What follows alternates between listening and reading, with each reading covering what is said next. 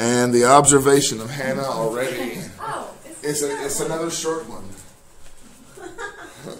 So we will look at Jude, and we're just going to we're not going to spend a whole lot. We're just going to spend today and whatever we get through today with Jude. I'm sure that we could probably break it down into a whole series of things, but I'm not going to torture us like that. So if somebody will start reading, that'll work. We'll read Jude and then we'll talk. Anybody want to? Anybody Jude, has a desire? servant of Jesus Christ and a brother of James, to those who have been called, who are loved in God the Father and kept for Jesus Christ. Mercy, peace, and love for yours in abundance. Dear friends, although I was very eager to write to you about the salvation we share, I felt compelled to write and urge you to contend for the faith that was once for all entrusted to God's holy people. God's holy people who pervert the grace of our God into license for immorality and deny Jesus Christ for our only sovereign and Lord. Sorry, I just missed it. Back up a minute, verse 4. What did you say again? For certain people. For certain individuals whose condemnation was written about long ago, who have secretly slipped in among you. They are ungodly people who pervert the grace of our God. Okay, because I thought you were saying something No, like God's holy it was just people. It's a continued chapter, and then it just picked up whatever the ungodly people. I got you. Okay, go ahead. Though you already know all this, I want to remind you that the Lord at one time delivered his people out of Egypt, but later destroyed those who did not believe, and the angels who did not keep their positions of authority, but abandoned their proper dwelling. These he has kept in darkness, bound with everlasting chains for judgment on the great day. In a similar way, Sodom and Gomorrah and the surrounding towns gave themselves up to sexual immorality and perversion. They serve as an example of those who suffer the punishment of eternal fire. In the very same way, on the strength of their dreams, these ungodly people pollute their own bodies, reject authority, and keep abuse of celestial beings. But even their archangel, Michael, when he was disputing with the devil about the body of Moses, did not himself dare to condemn him for slander, but said, "The Lord rebuke you." Yet this people slander whatever they do, they don't understand. And the very thing they do understand by instinct, as irrational animals do, they destroy them. Woe to them! They have taken the way of Cain. They have rushed for profit into Balaam's error. They have been destroyed in Korah's rebellion. These people are blemishes at your law feast, eating with you without the slightest qualm. Shepherds who feed only themselves. They are clouds without rain, blown among by the wind. Autumn trees without fruit and unrooted, twice dead. They are wild waves of the sea, foaming up their shame, wandering stars, for whom blackest darkness hath been reserved forever. Enoch, the seventh from Adam, prophesied about them. See, the Lord is coming with thousands upon thousands of his holy ones, to judge everyone, and to convict all of them of all the ungodly acts they have committed in their ungodliness, and of all the defiant words ungodly sinners have spoken against him. These people are grumblers and fault finders. They follow their own evil desires. They boast about themselves and flatter others for their own advantage. But dear friends, remember what the apostle of our Lord Jesus Christ foretold. They said to you, in the last times there will be scoffers who will follow their own ungodly desires. These are the people who divide you, who follow mere natural instincts and do not have the Spirit.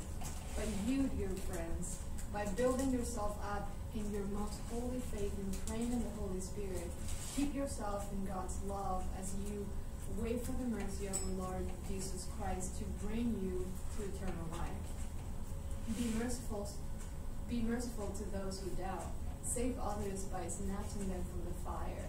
To others show mercy, mixed with fear, hating even the clothing stained by corrupted flesh. To him who is able to keep you from stumbling and to present you before his glorious presence without fault and with great joy.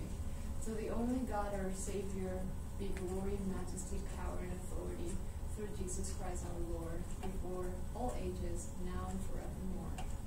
Amen. One of the great doxologies of the New Testament is verses 24 and 25. Him who's able to keep us from stumbling, keep us from falling, right? Well, this is probably one of the more short, neglected books. Yes. I just got really excited, but I was reading like the little commentary part on my side, and I really liked this. And it said these verses kind of read like a song that grows into a shout of praise. Yeah. So it kind of starts out not a little gloomy, I guess, but then it just turns into. I just like it. It's like a climax. Yeah.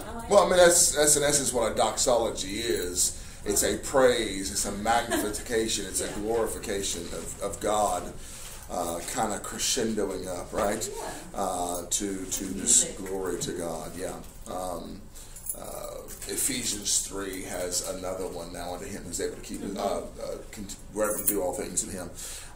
That's another one that is a great doxology as well.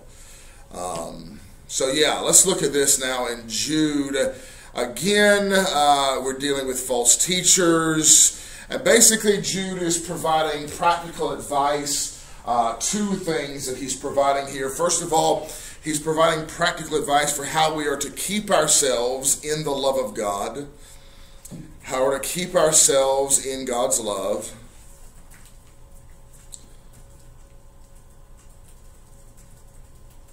And then secondly, how we are to avoid the errors of false teachers. What can you say first one again?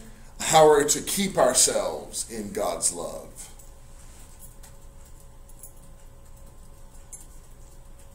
And then how we are to avoid the errors of false teachers.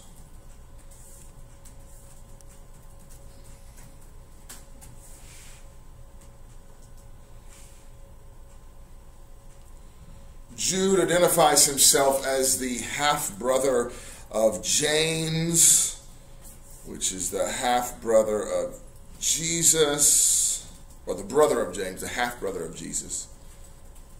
Jude is the brother of James. Yes. And of course you guys know the issue there, right? Wait, so what happened to Mary? Yeah, that you know, Jesus doesn't have the same father as what Jude and James do. He's conceived of the Holy Spirit, right? And James is Jesus' Right. Interestingly enough, none of the family members believed Jesus when he was walking on the earth. They actually came to faith a little bit later on. And then, of course, write these letters, Jude and of course, James as well. Yeah. Remember this, we talked about this in the Gospel of John, right? Show yourself at the Feast of Tabernacles, and we'll believe you. And, of course, Jesus said no, and that's what John says. Even his own brothers did not believe him. Then, of course, they do come to faith, obviously after the death, burial, and resurrection of the Lord. So when we talk about Jude, we're going to just talk about, first of all, how Jude describes the believer in 6 ways. He describes salvation, or the salvation of the believer, in 6 ways. And I'll give them, and then we'll kind of talk and all that kind of stuff. First of all, he notes that we are called. We are called. That we're called of God, if you want to put it that way.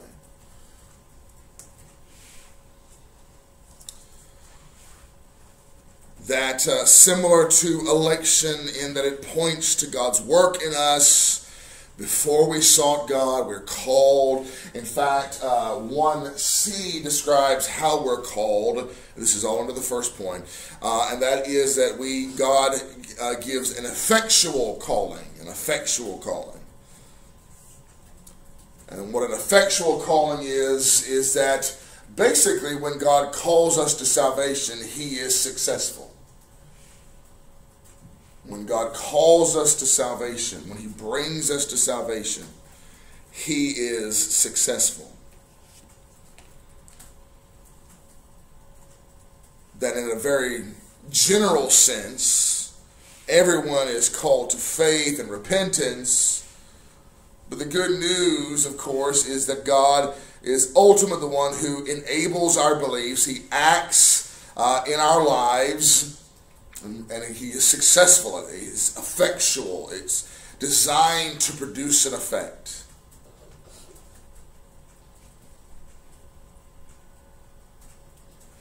So the first description of the believer is that we're called of God. The second description of the believer is that we are beloved in God.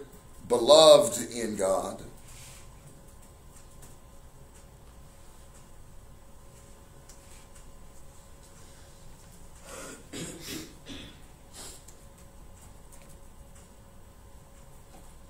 We have a love relationship with Him because we can call Him Father through, of course, Jesus Christ. Some of this we've talked about in John's letters, right? We're born into His family. We become adopted into His family. All this has to do with being beloved in God. Yes, God is powerful and above all, but He is also a tender, loving Father to those who believe. Thirdly, believers are described as those who are kept for Jesus Christ. We are kept for Jesus Christ.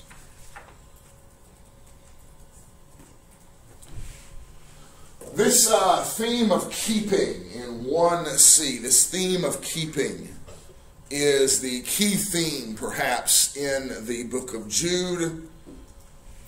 It is one of the key themes, at least. This theme of keeping. And it has, and I'll repeat this in just a moment, it has eschatological, end times goals in view. All right? So it's an important theme, and it has end time goals in view. And I'm going to give you some examples in just a moment.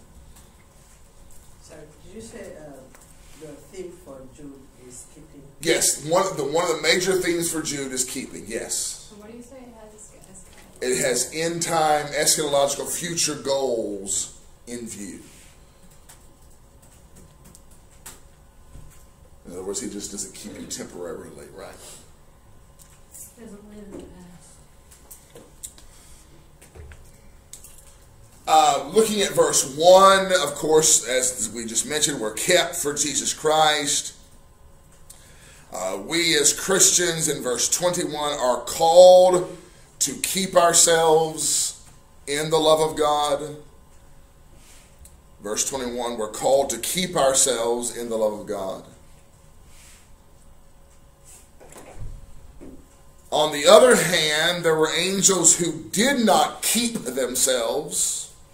And we'll talk about this in just a moment, but just right this minute, get it in verse 6. Angels who did not keep themselves in their realm of authority, in their proper, they didn't stay in place, okay? Now they are kept in eternal chains in the day of judgment. So we're talking about angels who did not keep themselves in the proper sphere of authority, and now they are kept in eternal chains in the day of judgment.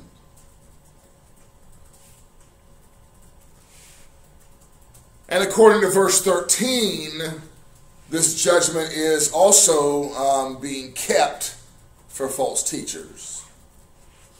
And everything is related to this idea of false teachers. He'll use a lot of examples. In fact, we'll talk about that in just a moment. A lot of examples from the Old Testament, but everything is pointing back to these false teachers and how they are, how we should deal with them. In light of such dangers, it is vitally helpful to know that God is keeping us for Christ. That we do not ultimately keep ourselves. Yes, we are to, in essence, keep ourselves in the love of God, but it is ultimately God who is keeping us for Christ. He presents us as God presents his bride, or the bride of Christ, to Christ. So that's the theme of keeping. All right, we're backing up now to 1b, and we are on number 4 as far as the way Jude describes the believers and salvation as having a common salvation. We talked about 6 ways. We haven't talked about all those, so we're on number 4. Common or common? Common. A similar. Common. Yes. What was the rest of it? Salvation. So common. We all be saved. That's what we're, yeah. There are not varying ways of salvation for different people, nor anyone inherently worthy to enter into the kingdom of God. We all share the same salvation that is a gift of God for the sinners who are unable to save themselves. In fact, the brother of Jesus is in need of this same salvation just as you and I are. When you rededicate your life, what does that fully mean? Basically, that you're repenting again, that you're saying sorry and repenting and turning from a mistake. I mean, that's basically what you're doing when you rededicate your life. I guess we talk about it after long periods of time. You know, somebody who was once in the church, once in Christ, and then they drift away, and now they rededicate their life to Christ. It's a renewal, in essence, of their relationship to Jesus Christ. That's what they're talking about there. But really, you know, if you're a believer, if you're a true believer, have you really, you know, fallen out of grace with the Lord? Have you really just left Him? You're making a commitment, a recommitment unto Christ. I don't know why, but it's just, I don't know. Yeah, it is. I mean, you know, again, we talked about this, right? If God is so powerful and sovereign in His grace, does He lose His own children? Is He able to lose His own children? And we talked about the fact from John that He doesn't lose His own children. In fact, Jude even says, "Now unto Him who is able to keep you from falling," right? It's the sovereign grace of God that is able to keep you from falling. In our minds, we think of it as rededication, as a recommitment, that we have fallen away in our minds. And yeah, maybe there are periods and moments where we slack off from God's grace, or not from God's grace, but we slack off from our Christian living. We slack off from, put it this way, there are more bad days than there are good days, you know? Right. In practicing righteousness, we should always practice righteousness. But we've lived long enough, right? That maybe hopefully they're not days, but sometimes there are. Sometimes there are more bad days than good days. Or maybe you have a bad day and you feel like there needs to be this recommitment, rededication, okay, Lord, thank you for your grace. Thank you for keeping me. I'm going to recommit myself and read 40 chapters of the Old Testament. No, I mean, you know, but you know, whatever it is that you feel like you need to do, it's more on our part. It's not on God's part. What if it's like a long period? That's what, if you hear it from Pentecostal Wesleyan perspective, yeah, it's like, well, they were drifting away for a long time, and now they have rededicated their life back to the Lord, you know. And in one sense, that's true from man's perspective, not so much from God's perspective, because if you were His child, and if He's committed His grace to you, has He really lost you? Right.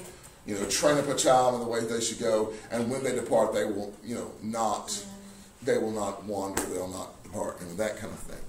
So it's more from our perspective, yeah. Yeah, I think what that is like some of us that are born in the Christian faith. Right.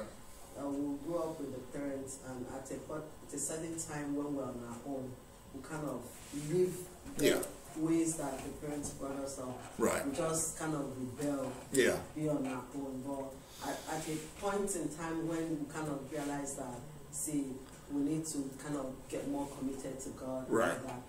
That's what some of us look at, to rededicate ourselves back to God, just to come back to Him. It's like not they about grew God. up in it. Right, yeah. They like grew up in it, but like she said, it's just drift away. Yeah. Like, they didn't make that connection. Some of my brothers that have not been in church for years, right. But we are all born and brought up in a Christian. So a day that is coming, which I believe that one of them, some have gone back, but one of them I'm still believing that one day he will go back to church, because every one of us are saying that there's a call of God in his life. Right. Because when we were growing up, he used to preach. Yeah. You know, and he's running from it, and right? Now he can't, like, even if there is a special occasion, he can just dress up when he gets to the door or something like that. Right. He'll go. Yeah. It's that bad. Yeah. But I know that one day, one day he will come back, and that will be like rededicating himself back. Yes, exactly. So in that case, that's what I'm talking about. Yeah. Okay. Yeah. Someone that's grown up in it, but like they just never kind of walked away from it a little bit. Right, or they did at the age they were at, they never fully. Yeah, there's a lot of bees in here. They're living in the things. I told Dean, hey, don't worry. Okay, you did? Yeah. Okay, I'm not worried about the lots of them there. I'm just worried about the one that was right there. No, but they're coming out with lights. You can see them walking around. Yeah, we got something going on up there, I think. But yeah, that's just it's like they never made that. They didn't know. Right. I'm saying it's just being young. Well, and then also, you know, growing up, I guess it would be a negative aspect of growing up in a Christian family. A negative aspect of growing up in the church is you grow up in the church with the mentality, well, I've just been saved all my life, kind of thing. You know? And I hate to say it's a negative thing, but, you know, if you're not taught, hey, even when you are growing up in the church, you need to personally have a relationship with Christ. If you're not taught that, then you can have the mentality, hey, I've grown up in church all my life, I'm okay, you know, that kind of stuff. And then, of course, when you go astray and all that kind of stuff. But people need to be taught. The children need to be taught. You need to have, you're not saved because I'm saved. You need to have your own personal relationship with Christ. So, yeah. All right, number five is that believers are a new community of God's people. We're a new community. I love that one.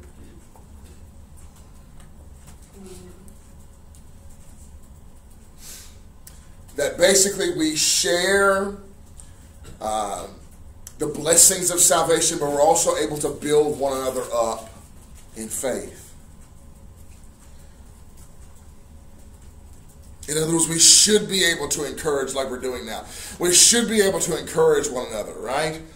Because we are a community of God's people.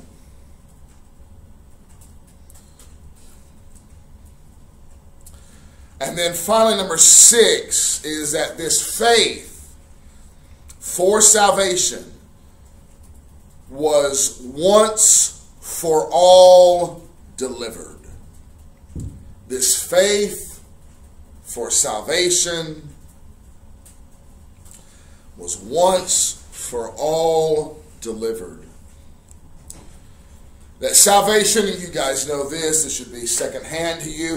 It is not something that we work up by our own effort. It is a gift that is delivered to us. It is the gracious nature of the gospel that Jude is talking from and writing from here. It's this once and for all, alluding to, of course, the once and for all sacrifice of Christ for our sin. That Romans chapter 6, Hebrews chapter 9, 1 Peter chapter 3, going back to Hebrews chapter 10 as well. All of these things talk about the once and for all sacrifice. We didn't earn our salvation. We didn't adjust the message. We simply trust in Christ and the message of the gospel that's been given to us.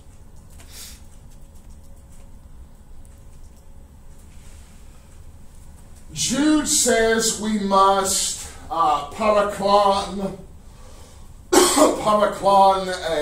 epigon nidzomai. That's not English. No, it's not English. It's Greek. Isaac's not here. Paraklon is simply earnestly.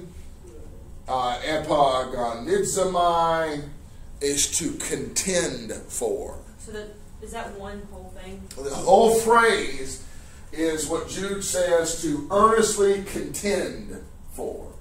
Epigonism, whatever it is, says to struggle with. To struggle with. To earnestly contend for. In fact, the initial idea of apago, it's kind of like a compound word there. Apago means to bring upon. To bring upon. So when you are earnestly struggling, contending for the faith, you are in essence bringing it upon yourself. You are taking it on, taking the fight upon yourself. And by the way, paraklon is a participle, present active, continuous verb. So therefore, this is not a one-time fight. It is a continual contending for the faith. It's not like we fought one match and then we've won the match and now it's over. It's kind of like taking up your cross. It's crucifying the flesh. It is a continual, daily contending for the faith, right? And that's what we're supposed to do, is we're supposed to earnestly contend for the faith. And why must we earnestly contend for the faith? Well, verse 4 tells us. Verse 4 tells us that false teachers have come in and they have perverted the grace of God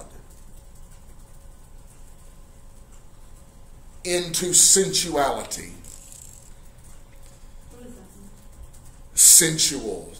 Things that appeal to the senses. Sensual. Again, it all goes back to like the lust of the flesh, the lust of the eyes, the pride of life. And let me repeat it now. False teachers have come in and have perverted the grace of God into sensuality.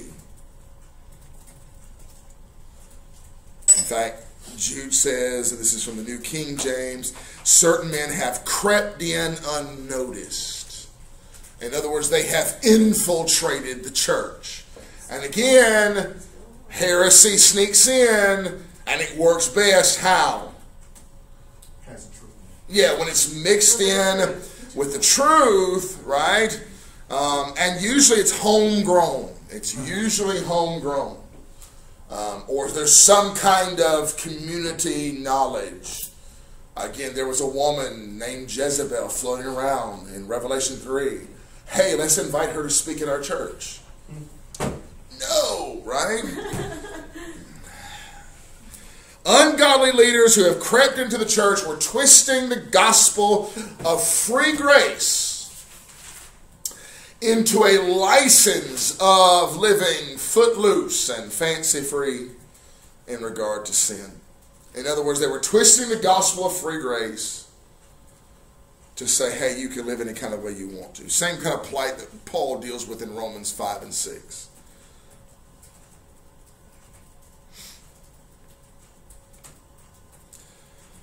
And for Jude, this is not an option for the disciple and for any New Testament, anybody you read in the New Testament. It is not an option for the disciple. You should not continue to practice in sin, right?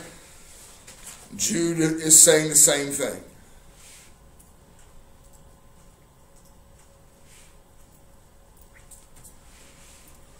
So what I want to do now is give us, and notice how I have it broken down here, or Jude has it broken down actually.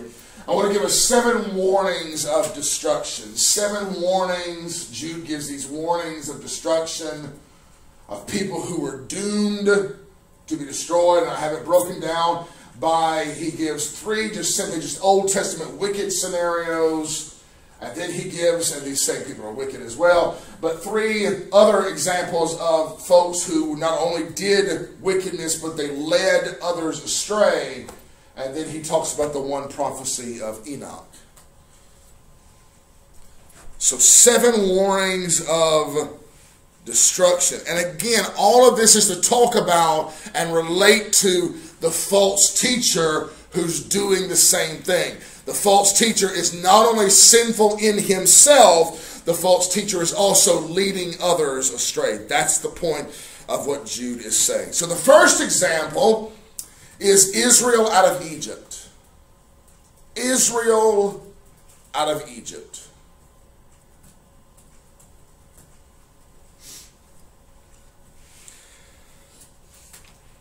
And basically this is the warning: don't rebel after experiencing salvation. Don't rebel after experiencing salvation. This is in verse 5. Now I want to remind you, although you once fully knew it, that Jesus, who saved a people out of the land of Egypt, afterward destroyed those who did not believe. That's an interesting verse. There are a bunch of people that came out of Egypt, right? But he destroyed those that did not believe. In other words, we're talking about a pattern of rebellion after receiving this experience of deliverance from Egypt. The Old Testament precedence here is, of course, the Exodus generation. Because remember what happened to the Exodus generation. What happened to the generation that came out of Egypt? They died in the wilderness. Yeah, they died in the wilderness. Why did they die in the wilderness? Yeah, disobedience and unbelief. And yes, unbelief. The thing God something. What were they supposed to do? What did God tell them to do? Where were they going? Yeah, they were going to the promised land. So they sent spies in. Right, yeah, they sent spies in. And 12 spies were sent in. And how many came back that were gave a bad report? How many came back with a good report? 2 came back with a good report. Joshua and Caleb, right? And yet, who do the people believe? Yeah, the other 10. So that generation of 20 years and older died in the wilderness. But that's democracy. I'm sorry? That's democracy. Yeah, that's democracy.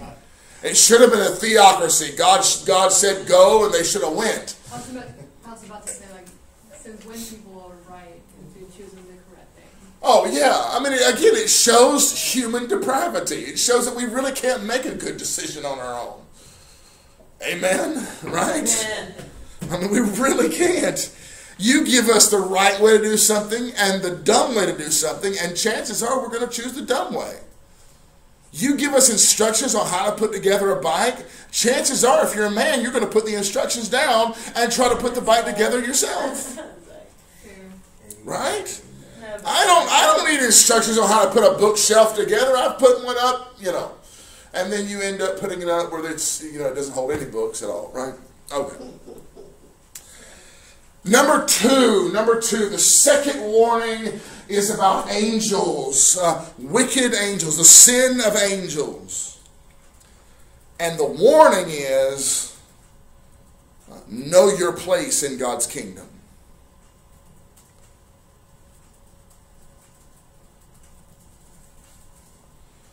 Now we need to use caution here because we don't know exactly what's going on. We can kind of assume that he's talking about the angels that fell with Lucifer. We don't know exactly what's going on here. We read in verse 6, they did not stay, the angels did not stay with their own position of authority, but left their proper dwelling. And again, we just assume that they left their proper dwelling when they followed after Lucifer and they rebelled against God. And again, the idea here is, along the theme of keeping, is that they did not keep their proper place, and so therefore now they are kept for destruction. They're kept for judgment.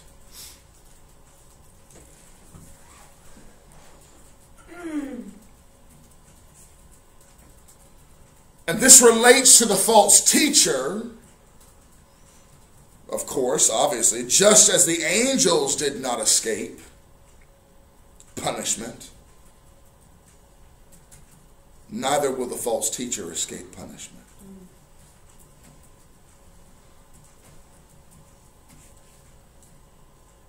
In other words, I can't do anything about those people that are in word of faith, health, wealth, and prosperity, but there's coming a day. Number 3, and that goes for any false teacher, by the way.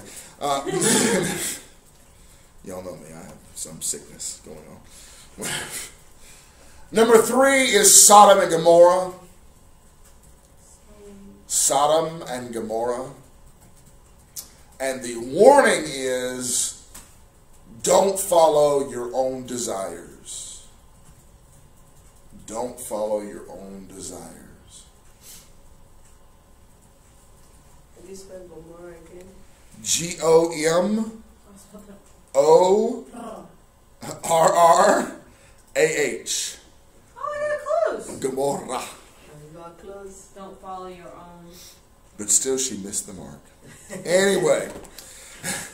Don't follow your own. Don't follow your own desires.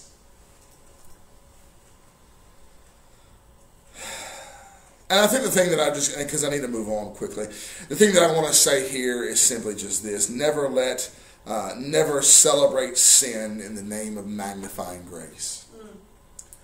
God never celebrates sin. In other words, it's the same thing. We should not practice continuing sin just so that the grace of God may abound. Because you do right.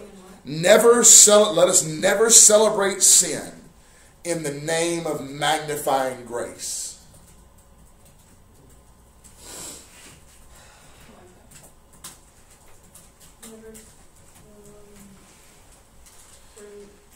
And listen, those people had so much grace poured out on them. You do realize that, don't you? The people of Sodom and Gomorrah had so much grace poured out on them that God is willing to halt his judgment on them so that Abraham could find what? 50 and then 40 and then 30 and then not even 10 righteous people in the whole city. Yeah. Okay, I'm sorry, just the end of it. I'm sorry. Never celebrate sin Yeah. in the name of magnifying grace. Number 4 is Cain. Cain. And the warning is don't walk in hatred. And this has to go with the people. Well, yeah, I won't ask you to break this thing down, okay? But what I'm saying is, yeah, this is a part of the 7 warnings, all right? This is for the people, and the reason why they're leading others astray is the phrase in Jude that says that these false teachers have gone in the way of Cain. They have been led astray and are leading others astray in the way of Cain. And that is, of course, it denotes the trajectory of a person's life. It tells the path that they're on. And the path is one that is characterized by rebellion and murder. That's what these people were doing. These false teachers were characterized by rebellion and murder. And if not physical murder, definitely a hatred of the heart. Number 5 is Balaam. We could spend a whole lot of time on Balaam, but we don't have time. Balaam. And that is, the warning is don't be a prophet for hire. Don't be a prophet, as in one who speaks prophecies, a prophet for hire. Which was Balaam, right? By the way, the reference for Balaam is Numbers 24, Numbers 25. that kind of thing. Balaam was one who was hired to prophesy against God's people. However, every time he tried to prophesy against God's people, he ended up prophesying good for God's people. That would be interesting. How does it not tell you already, like, if you're getting paid to prophesy? Something's wrong there. But, you can get healed if you'll send me your check of $19.95, right? And I'll give you a word if you'll give me $29.95, right? Who do I press it to? Just Stacy Watford. If you want to make it sound fancy, Ministries. Right? Yeah, exactly. Again, false teachers. I mean, is this not the epitome of false teachers of today? Is that they're false teachers for hire? Let's bring in Jezebel and we'll pay her about $200 or $300 to lead everybody astray into sexual immorality, right? Number 6, because I need to hurry up. Number 6 is Korah. Korah, Korah. And that is simply the warning is don't rebel against God's authority. Which is what Korah and his family did. How many people died with him? 250. Don't rebel against God's authority, yes. They were beautifully swallowed up by the earth. You've got to love the Old Testament. I'm in the book of Judges today in my Old Testament survey class. I get to tell the Ehud and Eglon story today. So You happy? I'm very happy. I'm very happy. I have and pictures. he's in the bathroom. Yes, I have pictures and slideshows and all that kind of stuff. So yeah, I do.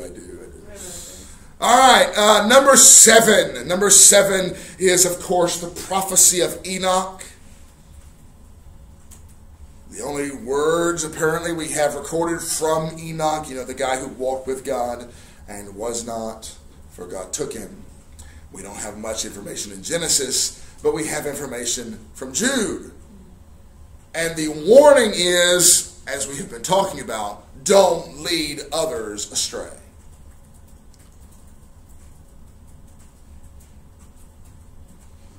And his wording goes like this: Behold, the Lord comes with 10,000s of his holy ones to execute judgment on all and convict all the ungodly of all their deeds of ungodliness that they have committed in such an ungodly way, and all of the harsh things that they've spoken, that ungodly sinners have spoken against him. And again, Enoch is talking about those who not only he must have saw, or Jude is talking about those who Enoch saw during his day preceding the flood, who were ungodly false teachers who were leading others astray.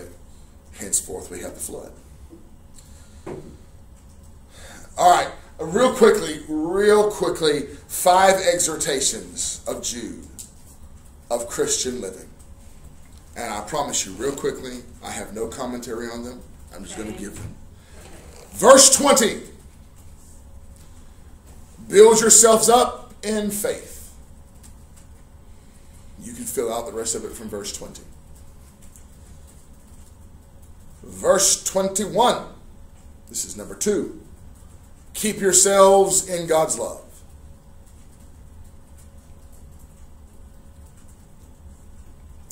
Again in verse 21.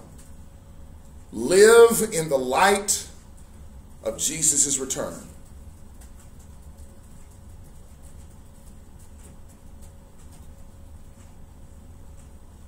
Verse 22, this is number 4. Have mercy on those who doubt.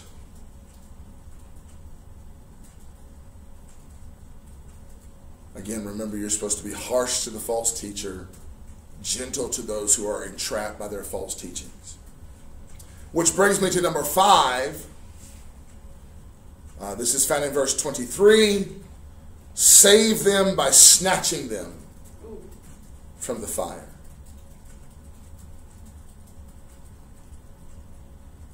Save them, those who are entrapped by false teaching, by snatching them. And again, I love the violent language here of Jude. It's like compel them to come in. Yeah. Bless you. I think we're too nice in this society. We're just too nice. Well, we really just need to start yanking people from the, I mean, you know, really, seriously, just start snatching people. If Well, I mean, yeah, well, if you see a brother, more so what he's talking about here is if you see a brother or sister in Christ who has been gone astray, been leading astray by a false teacher, you don't need to just, I mean, talk, I mean, you know, do what you can and do what you got to do, but ultimately go, hey, listen, do you realize that the guy you're listening to is an idiot? I mean, that kind of thing. Do you realize that he's a false teacher? Do you realize that he's not? I mean, you know, that's what we're supposed to do by snatching them from the fire. Is plainly speak the truth to them, right? That's the thing. All right. Thank you, brother. God bless you. That was good. Have a good night. Peace out, everybody. I see you doing that.